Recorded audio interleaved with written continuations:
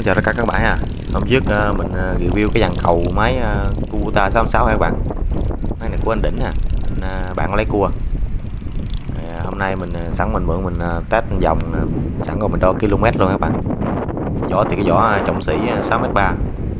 Hôm nay giá chiều này nước lớn rồi, hơi gió quá bạn. Test máy thì đo km nó không được đạt máy ha. Với phần anh mới cái máy này anh mới đóng mặt cây ha. Mới đóng mặt cây bởi vì máy nó còn gít nè, chạy nhiều khi nó nặng máy với nó xịt khói đen. Nặng máy là lý do là mới đóng mặt cây nha các bạn. Cái máy này còn rất là ken các bạn, còn ngon lắm. Mà xịt khói đen với nặng máy là lý do là mới đóng mặt cây. Chiều này mình hơi gió ha, mình test sợ nó không đặt máy.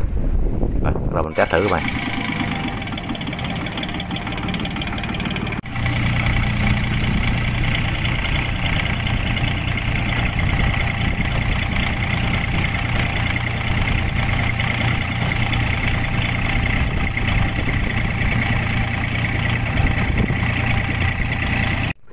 Mình bật cái ứng dụng đo km là mình đo thử cái máy này nó đạt độ như các bạn. Đây, kìa để đo km. Rồi, để máy chạy thôi.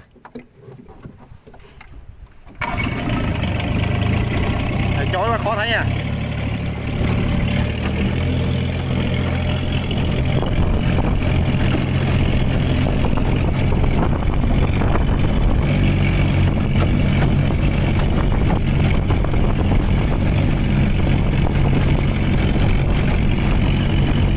Gõ đây các bạn, đang đo km nha.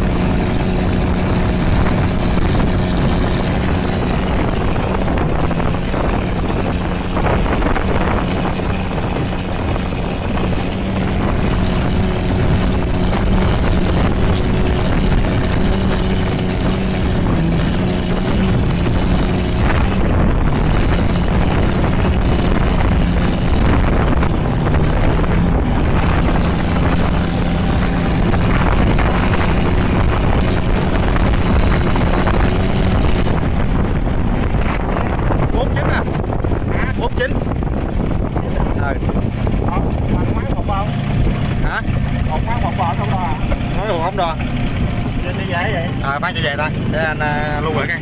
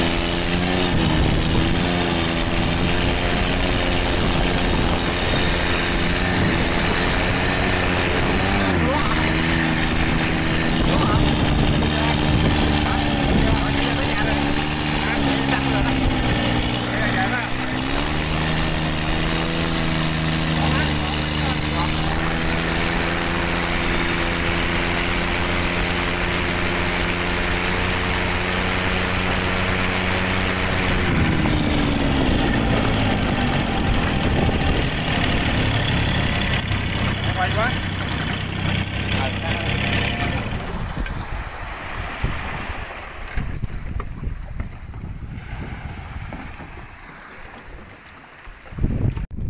Tốc độ mình test mình đo được là 49 km/h các bạn. Nói chung tốc độ gì cũng khá là đạt các bạn. Hơi tiếc là bữa nay là ảnh nói anh mới đong bật cây các bạn, mới đong bật cây bởi vì mình chạy mình thấy nó xịt khói đen với nặng máy á, là anh mới đong bật cây bởi vì nó cũng chưa có phát huy hết tốc độ máy các bạn. Cái phần bữa nay mình test máy buổi chiều nước lớn thì hơi gió quá, gió rồi sóng bởi cũng hơi khó chạy nha, tốc độ cũng chưa có đạt như mình mong muốn nha. Rồi cảm ơn các bạn đã theo dõi video các bạn, hẹn gặp lại các bạn ở các video sau nha. Rồi thân ái chào các bạn.